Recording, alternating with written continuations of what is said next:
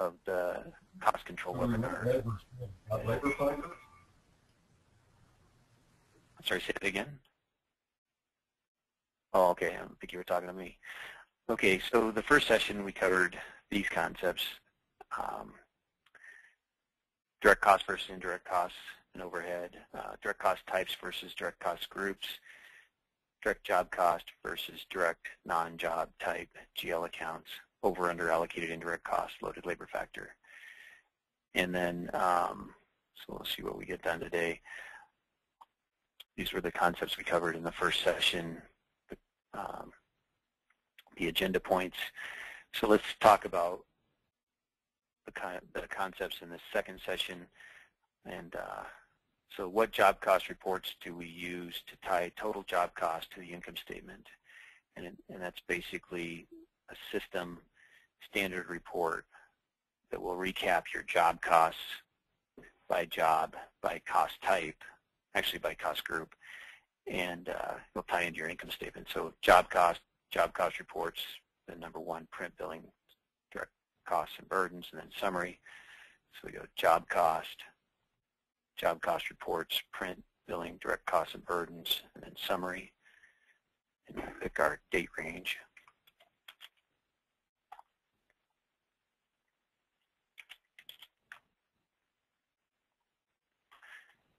And so we get basically your projects, your labor hours, your gross labor, material sub, equipment other, then your total direct costs, and then your labor burden, percent burden, total cost and total billing.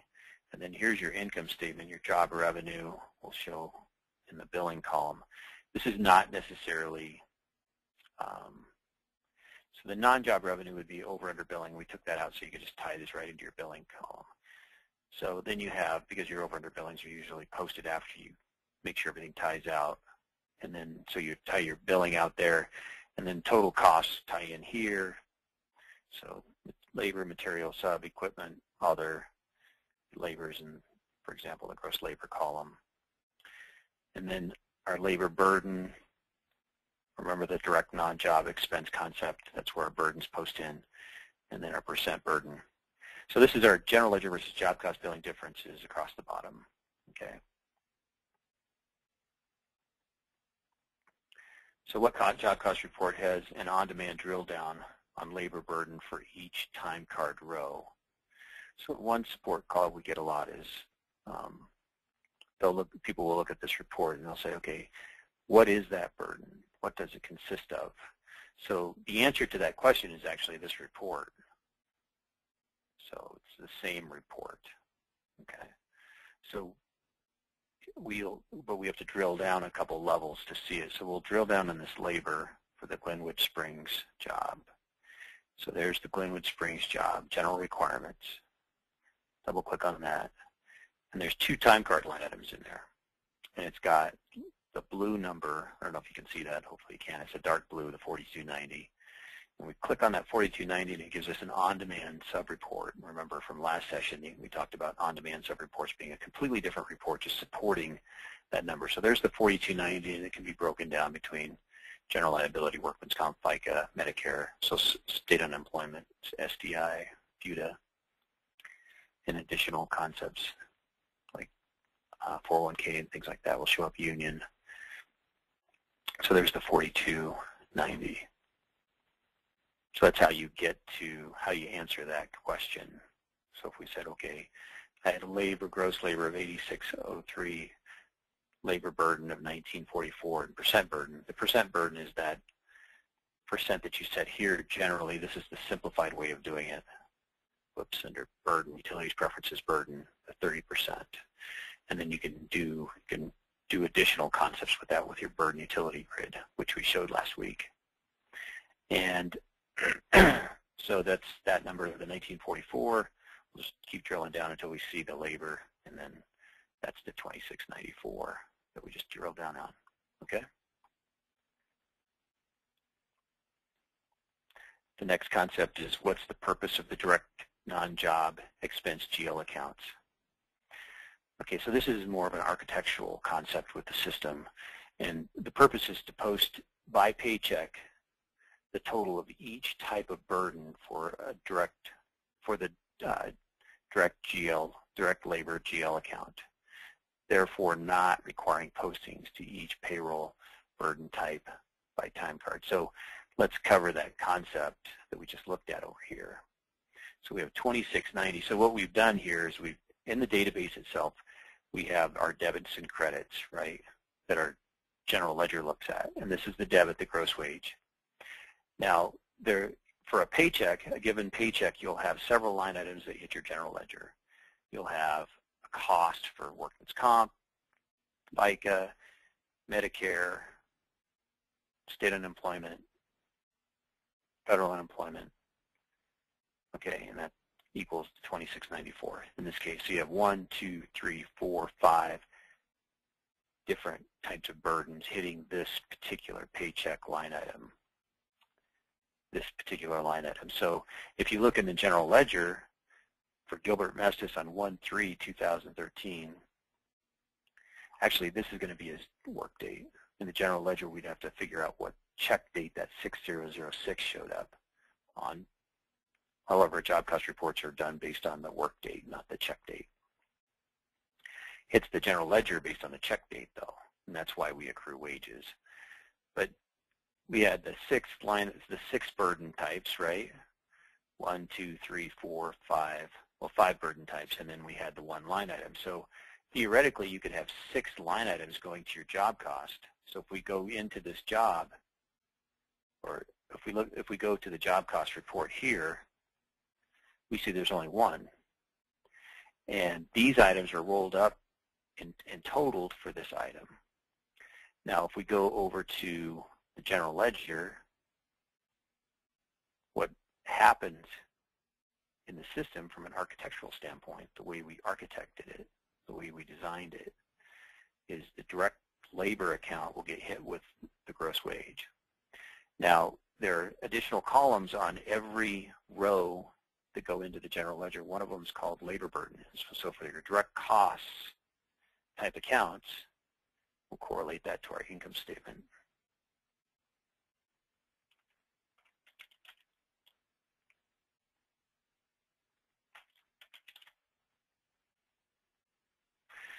So so here we have our income statement, and we've got different types of income statement accounts.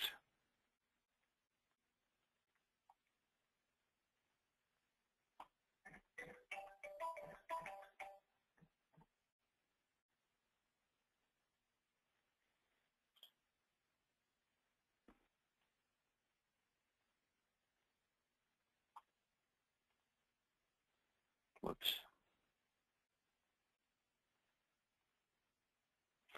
Sorry about that. Okay, so I didn't mean to do it that way. The concepts are simple, but they're a little hard to convey, so we'll just take a little time here.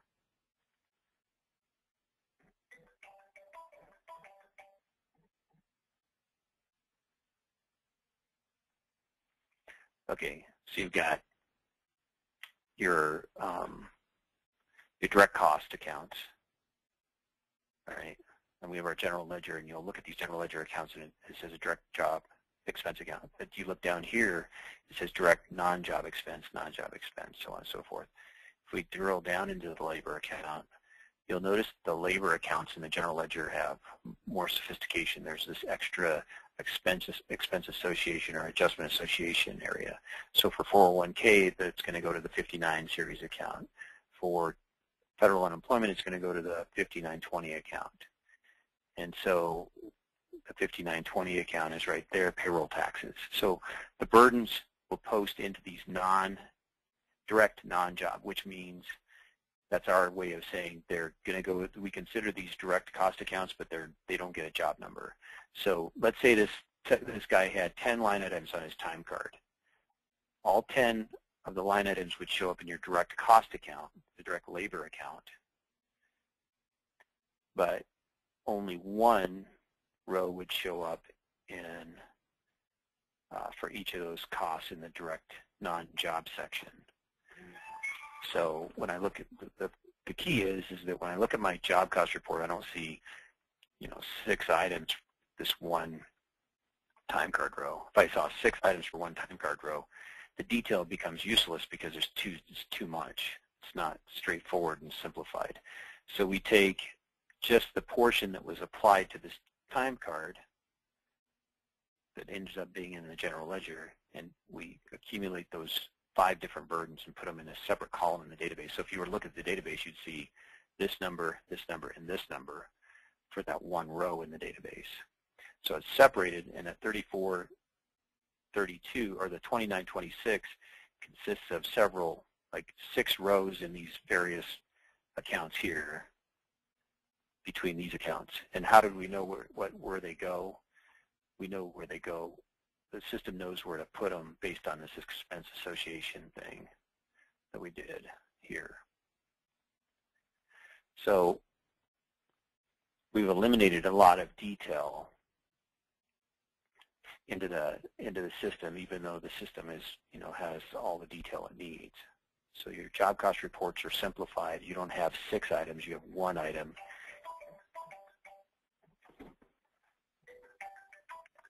I'll just mute my phone.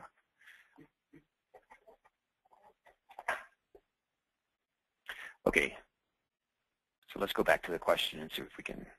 So it's to post the paychecks in total to each of the burden by type. So in total, we posted the FUTA to the payroll tax expense account, the 590. So for the 10 line items in our example that went to Gilbert Mestis for this paycheck, you only got one item that posted into this account. So if we look at the payroll journal for 6006,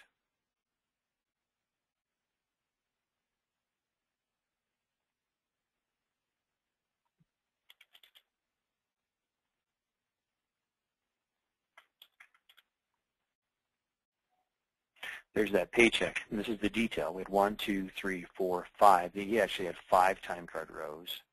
They hit the GL, and they hit this account, 5,000, 5,000, 5,000, 5,000, 5,000, and then he's got some liabilities that are going into the liability section.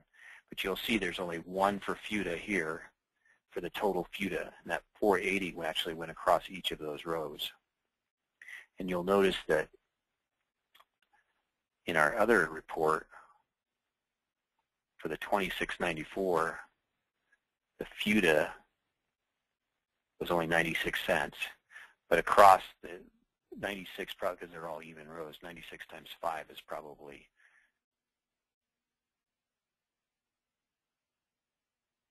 something similar to that. So anyway, there's probably, I'm not sure exactly where that's at, but there's the total of the 5 rows, and then same thing with Medicare, that's the total of the 5 rows. So you can see that the detail that went into the transaction is a little more condensed than you don't have 6 rows times 5. You don't have 30 rows for this time card. You really just have 5 rows. So that's why it's done the way it is, and it's a very successful scheme. It keeps things simple, and our job cost does tie out very tightly. So the next concept, what happens if we post a transaction to a direct non-job expense GL account? Well, the system is set up to take those direct non-job expense accounts and and just be the total of the amount that's showing up in the payroll burden, right? So that we tie out to job cost. If you post something else in there, it's not designed for you to accept things in there, and so then what happens is your job cost doesn't tie out. So if your job cost doesn't tie out, one of the reports we send you to is this print direct non-job expense cost exceptions. So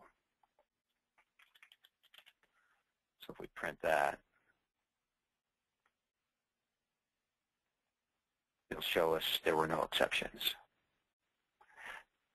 By the way, that report should print at the bottom of this. It's tied in as an on-demand sub-report. So if you had something that didn't tie out, you'd get this extra little section down here, and there would be some blue lettering. You'd click on it and bring up that report. Okay.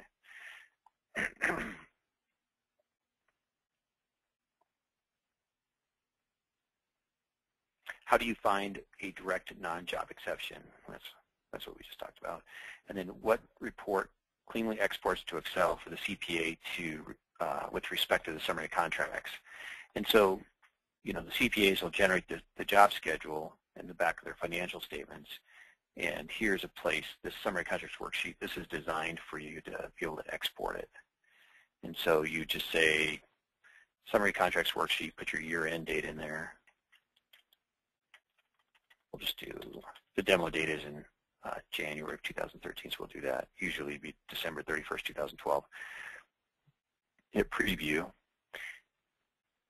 And this envelope icon is, and it gives you the ability to export or email various formats. We'll say Excel, and you can go to application, which it'll bring, if you do that, it'll bring up Excel right into your window. I'm on a Mac, so I have to do it to disk file because it'll bring up what'll happen is it'll bring it up in Excel on the Mac side. So if you have a PC-based computer, you don't have to take this extra step. And we'll just put it on our desktop, and it's called SumCon Worksheet. We'll say save it. And then we'll go over here to the desktop.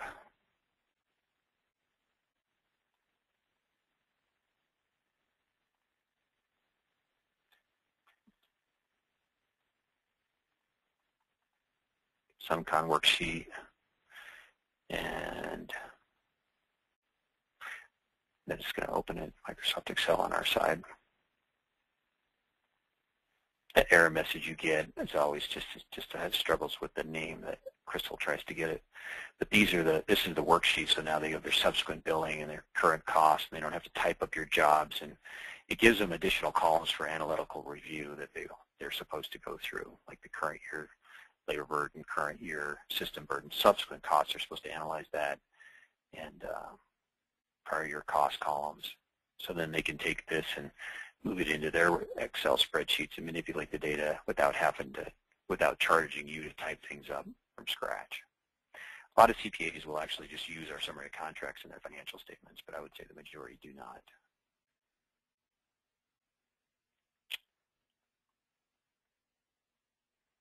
Okay, so what report helps verify that the carryover jobs are properly accounted for when you are having trouble tying your job cost to your income statement? So the reason it's so important to tie your job cost into your income statement is because your job cost basically supports your estimating process. By tying it into your income statement, you prove that job cost.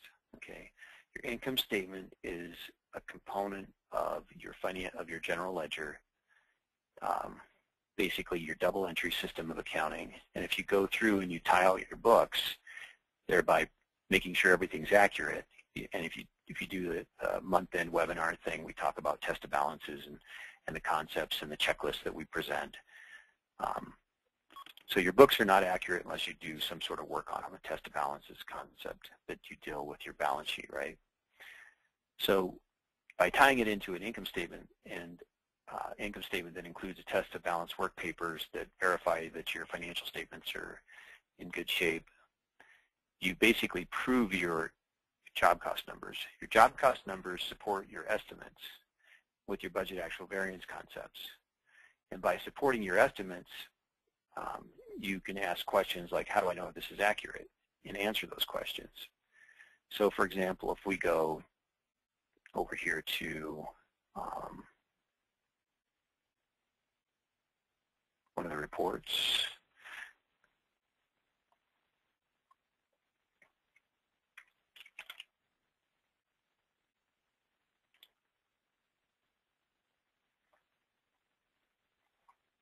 and we'll just talk about labor, for example. Here's a labor performance extended. It has all the other line items in it, like material sub, other types, but this one gives you the information on labor that you could pose questions on. For example, here we have, this is demo data, so it doesn't necessarily make sense, but here we have a job, we have a budget, 16,000 budget hours, and then hourly rate, burdened hourly rate, or loaded labor hourly rate. loaded hourly rate.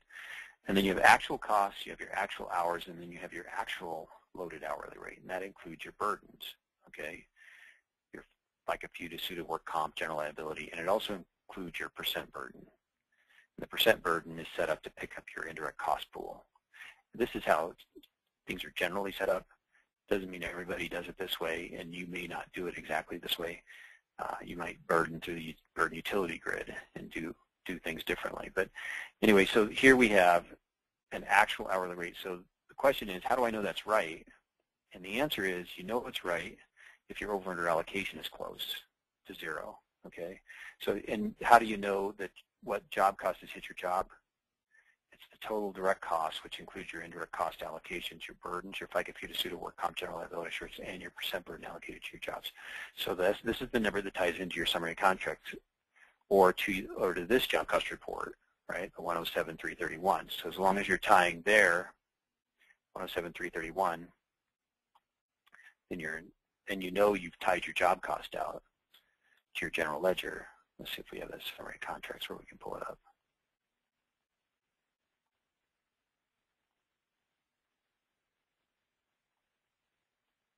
Oh, we must have got out of it. Anyway, so if you, let me pull it up just so we correlate it.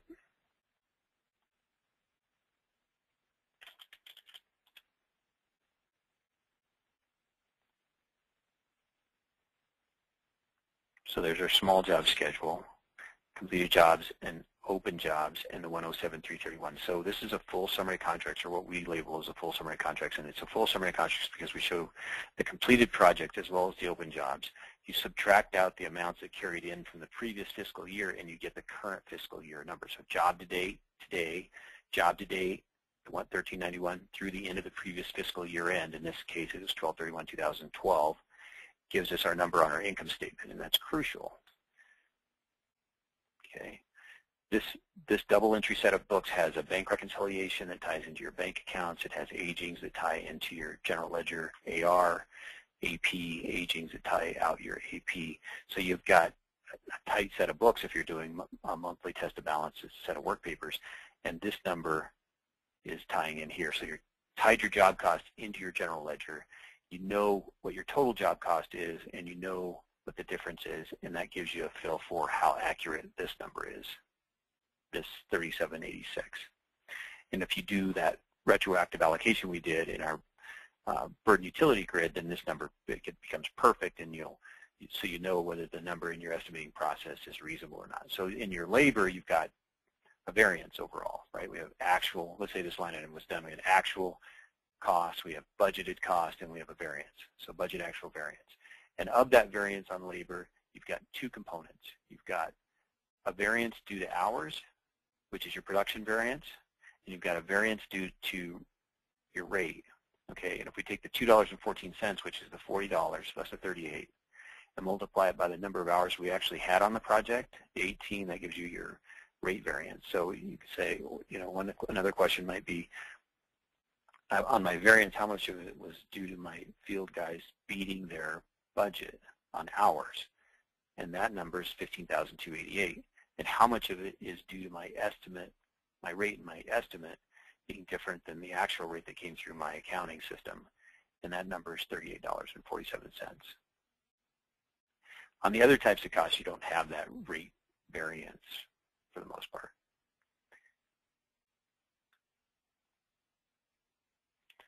Okay, so what's the purpose of accruing wages? The purpose is to get your labor worked in the, so basically we're talking about, so we do labor in January that gets paid in February. All your job cost reports are based on the work date. Your general ledger gets based on the check date. So therefore, the job cost has costs in January. The general ledger doesn't have the cost until February. So you accrue wages to get the costs in January on your general ledger that matches your cost on your job cost that's in January automatically. So this labor has to match what's in the job cost. The job cost is based on the work date.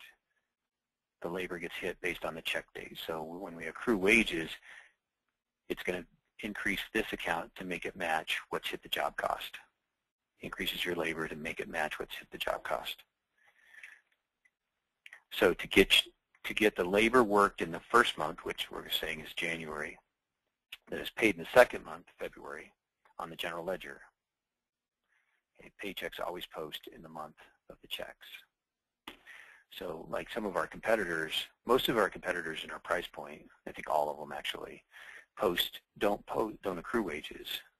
They will actually try to tie the bonding, they call it a bonding report. We're the only ones that we're aware of that does a full summary of contracts. And unless you do the full summary of contracts, you're not really able to answer those questions, right? So they end up having to manually do it, if they do it at all. So then basically they'll try to match, they'll just do a bonding report, which will be an uncompleted job section, and they'll match, the cost will match the number in the general ledger because the cost on their bonding reports based on check date, not on work date. So if you're labor intensive, then it's kind of important to make sure that your job cost is based on work date. If you're a general contractor and have very little labor in the field, then maybe that's immaterial. But it's still done right through the system. So what is the importance? Why is it important to go over the summary of contracts when we're presenting cost control? And the significance of the summary of contracts is that we tie the job cost to the general ledger, okay? And to support the concept, knowing that your job costs are accurate, to support that concept with respect to having everything in them that is in your accounting records. So there's a concept of managing your company through your financial statements, okay? So when you So if you manage your company through your financial statements, what that means is you always know your bottom line, essentially. And you determine, there was a company out of Colorado that did a great job of consulting for a lot of years, and I think they still do. It's called Fails Management, and their concept was in their name, in that you identify your failure criteria. So if your failure criteria, let's say you want to make $10,000 a month, and if you don't make $10,000 in your net income bottom line, then you've identified your failure criteria. And so if you make over $10,000, then you consider it successful. If you make under $10,000, then you consider it unsuccessful. Well, if you know what your bottom line is, then you can determine that, and you can manage your company through your financial statements. Paying profit sharing out of an unprofitable company doesn't make any sense, yet companies do that all the time. So if you take your bottom line and you say, if there's no bottom line, there's no bonuses. Well, we pay 10% of our bottom line out to bonuses. So we pay 5% of our bottom line out to bonuses based on profitability of projects. I've seen that. It doesn't equate to a heck of a lot of money sometimes, but it's very effective. I mean, whether you pay a little or you pay a lot, it has the same effect. In fact, paying a lower number, in my opinion, sometimes makes more sense, because when people get, they should be generating profits based on what they earn. And I had a client practicing public accounting. He paid out 50% of his profits to his employees, 50% of the net income. And the point he made is that they just can't. It's not that they appreciated it; they just came to expect it. And so while he did much more than other owners were doing, it was just it was a hassle for him. So anyway, maybe that high percentage works for some and doesn't work for others. But anyway, so to pay profit sharing based on bottom line makes sense, and to make it mechanical, and to make sure you tie your indirect costs into your equation. If you base it, let's say you're going to pay it to your project managers, 5% of your bottom line to your project managers based on profitability of projects. If he lost money on one job, it'd be tied in, it'd be grouped with money he made on other jobs, and so the overall profitability for the year, that seems to be a good way to do it. Anyway, so that's the concept, that you are able to identify what you're doing. There's another concept of viability. I was in Starbucks one time, and they had a plaque on the wall, and it talked about profitability and viability of a company. And the difference between being viable and not being viable is very little. If you make $1 every day, in 10 years you'll be here. If you lose $1 every day, maybe eventually you won't be here anymore. So being able to be profitable and knowing what your bottom line is every month. That's a great concept. And so the test of balances is something we promoted with the CPA firm. The reason we developed the system was so that it would become easier for our customers to support their estimating process and know that they tied in, and to do the test of balances every month. And the reason we did so well as a CPA firm is that we really pushed our clients to do that test of balances and to tie out their full summary contracts every month, and the bonding companies love this, and so they referred us. So, and I'm glad I'm not doing that anymore, because that was a terrible lifestyle. It's hard, too much work during tax season. Okay, so how do you verify that your accounting records are accurate? You perform test of balances on your balance sheet accounts and selected income statement accounts. And then, okay, I think that's something happened to that. So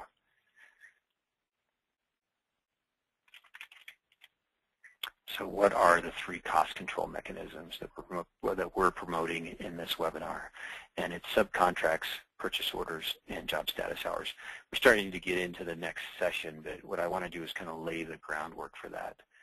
In this session, we talk about the tie-out process, how important it is to tie the job cost into the general ledger, and the significance of doing that is that you support your estimating process with with a reasonable assurance of accuracy.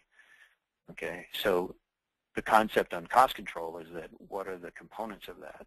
And so in tying the concepts all together, we move through our projects with some sort of control mechanisms on our cost. Okay, and if we go to this report here, billing commitment analysis for this golden job, we'll see that we've done purchase orders and subcontracts. This report's based on that. And we have, for example, we've got this All City Tile has a $7,000 subcontract, and here All City Rentals has $2,000 in invoices with no commitment against it. But if we look at All City Tile and we click on it, it shows us that we have 3 invoices posted to that subcontract agreement. It shows us how much money is coming in that's on the balance of that cost line item, or on the cost we signed up for. So our cost control, this report shows our committed cost by vendor, okay, or subcontractor. And so this is the subs and vendors are here. If we go, there are different places we can pull up these job status reports. Let's pull it up here.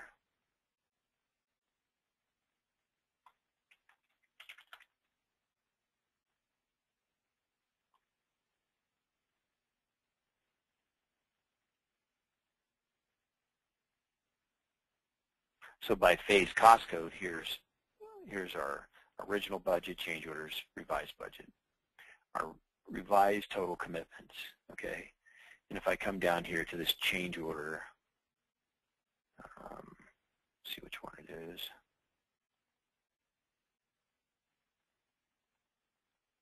So it's this one here. There's this $22,000 revised total commitment. I click on it. It gives me basically that same report. There's 2 subs on this change order. 7,000, and then we have our invoice amount, and we have our accounts payable amount, okay? And if we had any checks, like we have checks here, and it identifies what's in it, how come there's accounts payable, and this is the balance of the commitment. So our overall balance on that commitment, there's our sub-report in that tab, our balance on the commitment. So there's their cost on the commitment. This report doesn't show the balance, but job-to-date cost. Okay, so it shows us, the job status reports show us kind of where we're at. Now, the estimated cost to complete is a component beyond the revised budget. And we see a lot of our customers actually change the revised budget to do their summary contracts. And in my opinion, that's probably not what you want to do. You want to preserve your revised budget so you can do your budget actual variances. Even if you just do like a summary of contracts line item adjustment on your estimates, I think you should just use the job status because it's designed for that. So if we come into this golden job, and we go to our status tab, and we click this status icon, it gives us the ability to manipulate where we're going to come in on each of the line items.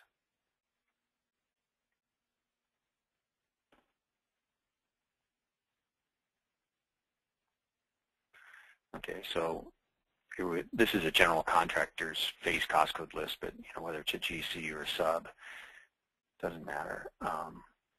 So we have our original budget, our change orders, our adjusted budget, commitments, our balance on our commitments, then our actual costs, and then we have our two complete costs. And so then what you can do is you can change this. So let's say we determine that we're going to spend an extra $2,000 on this line item. There's no cost today, so it'd be $32,000.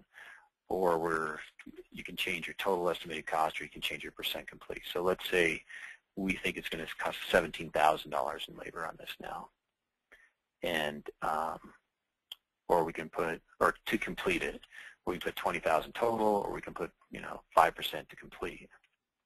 Now on your labor line items, you can, let's tie those in. We'll sort by type.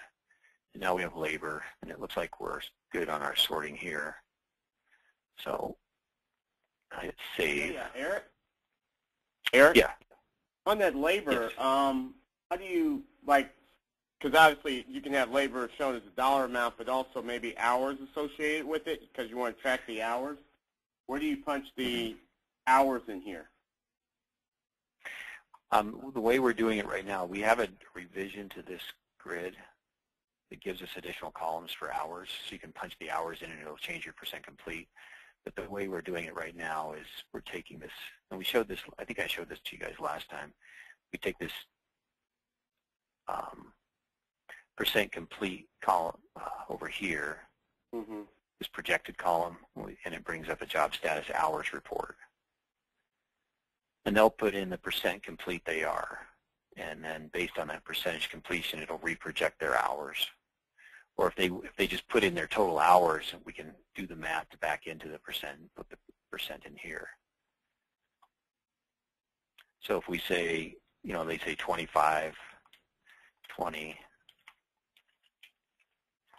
let's say 25, 55, 25, hit save, then hit the lightning bolt on the report.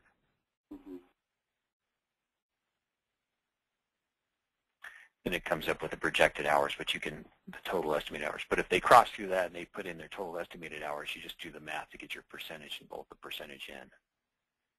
Okay, so you punch in you just punch in percent complete, and then it's just going to self-calculate the revised hours. Right, or if you want them to cross through the total hours and put hours in, then you just back into the math on that and put it in, maybe in Excel or something. You could download this to Excel and do a formula column.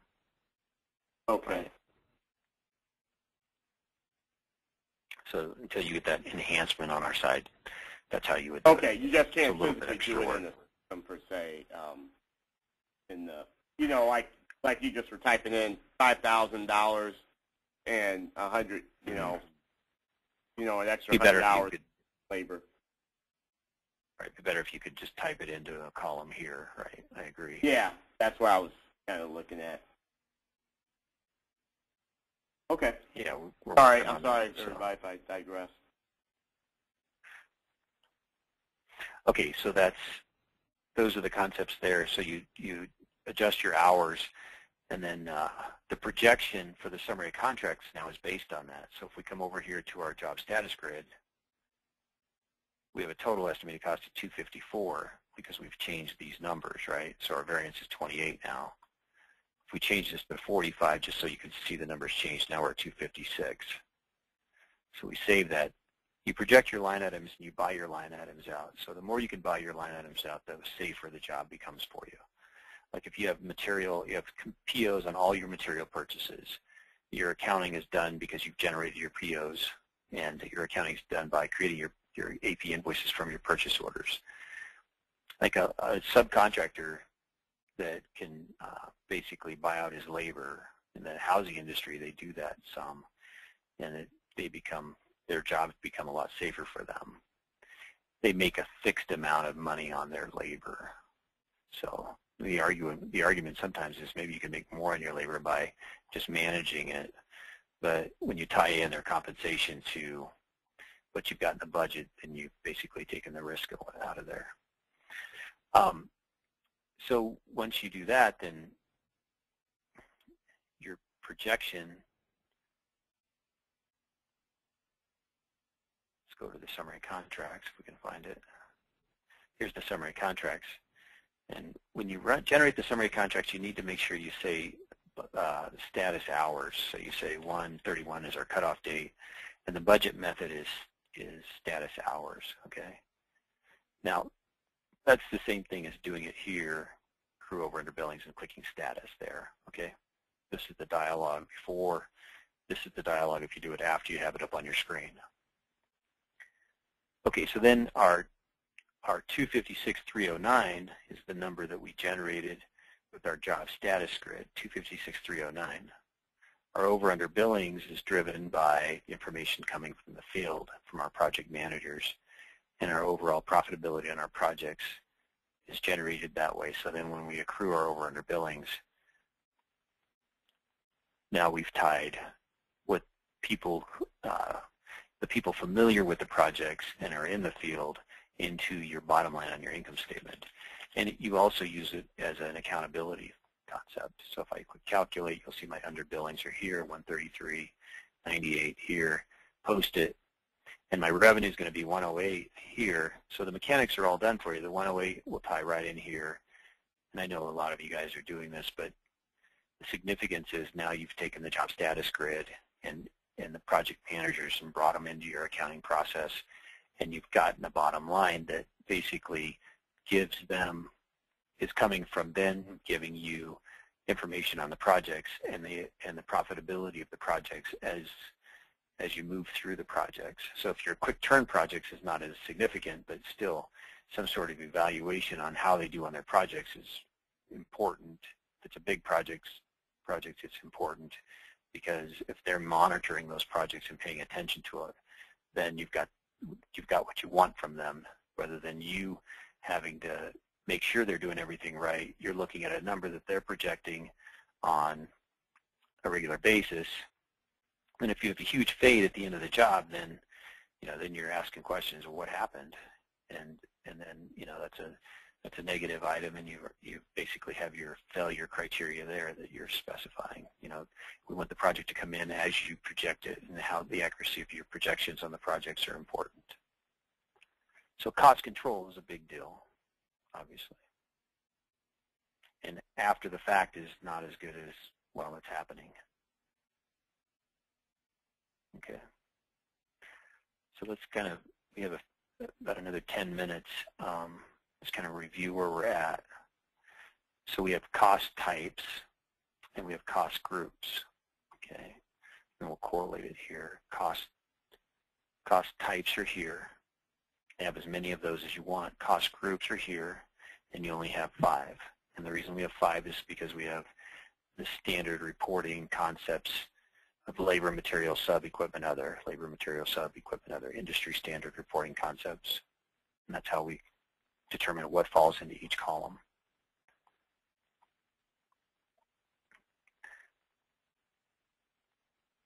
So there are 3 types of costs in a project-oriented entity. There are direct costs, indirect costs, and operating expenses. Okay. We have a couple of things we could look at here. Here we have an income statement, and we have our direct costs, our indirect costs, and our operating expenses. Okay. This is our income statement. Over here we have a bid, direct costs, indirect costs. The indirect costs are tied in labor here. Okay. Because we'll bid them as indirect as labor generally. And then we have our total projected cost, and the total projected cost would be the same thing as cost of revenue. The profit and overhead would be the same thing as gross profit. So we always job cost to our gross profit number. Our overhead is below our gross profit. So when we do a bid, we say profit and overhead, and that includes our gross profit and our overhead. So let's say this company had, as a percentage, a couple thousand. Let's say this is the only job, and they had a couple thousand of operating expenses. So their income from operations would be that. Okay, so this would be the net income. So your net income, your profit in your estimate is the same as the income from operations.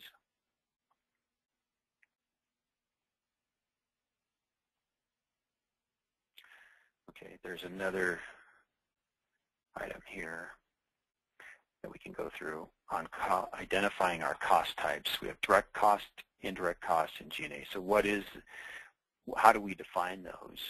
So depreciation on a copier that's in the office, that's going to be sales G&A.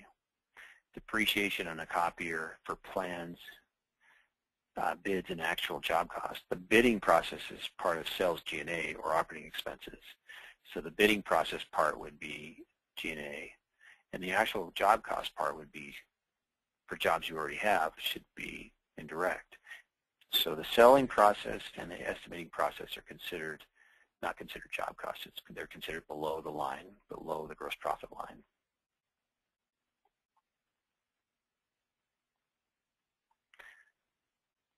Depreciation on a project manager's vehicle. Well, it could be indirect and it could be G&A, right? Well, actually, project manager, he's just on the projects that you already have, so it's just indirect.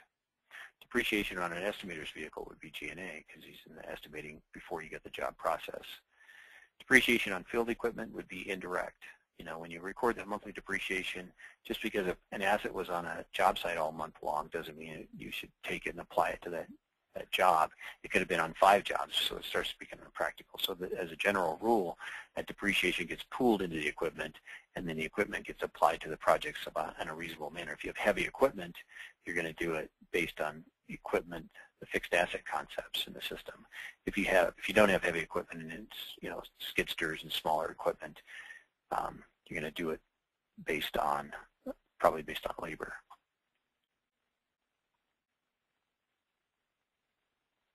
Travel to look at a job in the bid, to be bid. Since it's a pre-job and you don't have the job yet, it's sales G&A or operating expenses. Health insurance on field employees, office, and mechanic. Well, the field employees, the health insurance, if we really want that to be direct. Sometimes it's a flat amount per month. On your Davis-Bacon jobs, you can get a certain amount of that applied to your cash fringe. And you can set it up in the system for whatever they'll give you as a direct cost. But a lot of times it's indirect because it's impractical to apply to a specific job. And then, so that's the field employees. The office is going to be sales G&A, and the mechanic is going to be indirect cost, the mechanic that works on your equipment. Shop rent, a shop is considered indirect cost, so it's indirect. Fuel on field vehicles. These are generally accepted accounting principles, by the way. Fuel on field vehicles, that would be an indirect cost because it's not practical to apply it directly to a job, even though some people do that. And as long as it's reasonable, that's all that matters. So it's appropriate for them to apply it to the job, directly to the jobs if that's a reasonable way to do it. So office manager health insurance would be in the office, so it sells G&A. Non-productive field labor. Now the field guys come in the shop and they're doing something in the shop, and that's indirect costs. So a big cost concept is indirect costs. I had a client one time that one year he made $100,000, the next year he lost $200,000. And actually, it was a $600,000 difference. So the first year he made $200,000, the second year he lost $600,000 or $400,000. So it was a $600,000 swing. He did the same revenue roughly. He had the same cost structure roughly, and he's like, "How come the years were different? I don't get it." And his indirect costs grew from $300,000 in indirect to $900,000 in indirect, and he lost complete control of his indirect cost. And non-productive field labor is, added right into the indirect cost. He had did a lot more maintenance of his equipment, that kind of stuff, and it really added up, and so it was a big difference.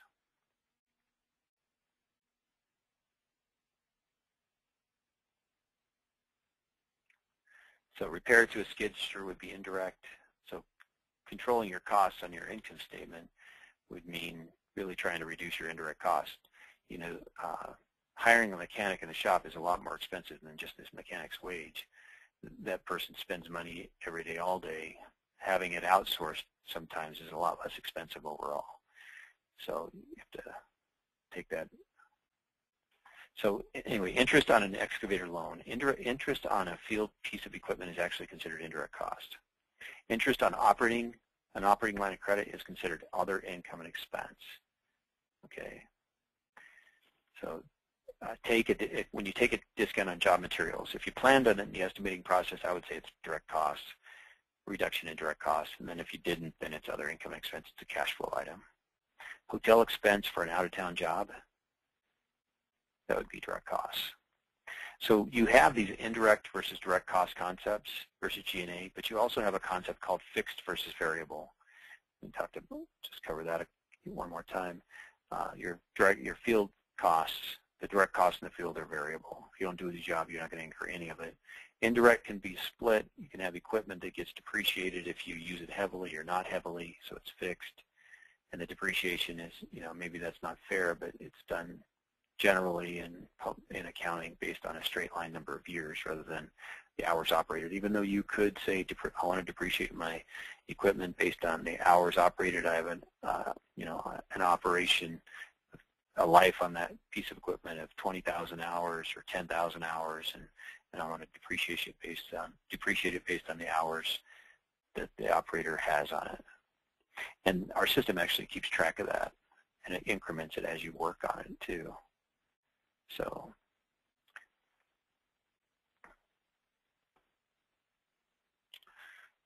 the meter reading will increment as you turn in hours from the operator, or you generate fixed asset depreciations.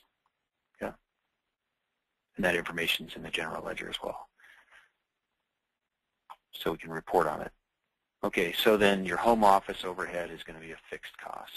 So fixed cost versus variable cost. There's the concept there.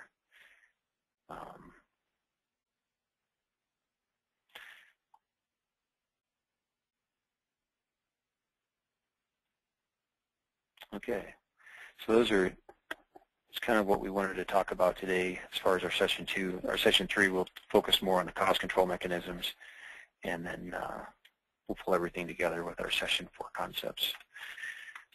Anyway, anybody have any questions? No. Okay, well, I appreciate you guys sitting in on this, and we'll hopefully see you next week.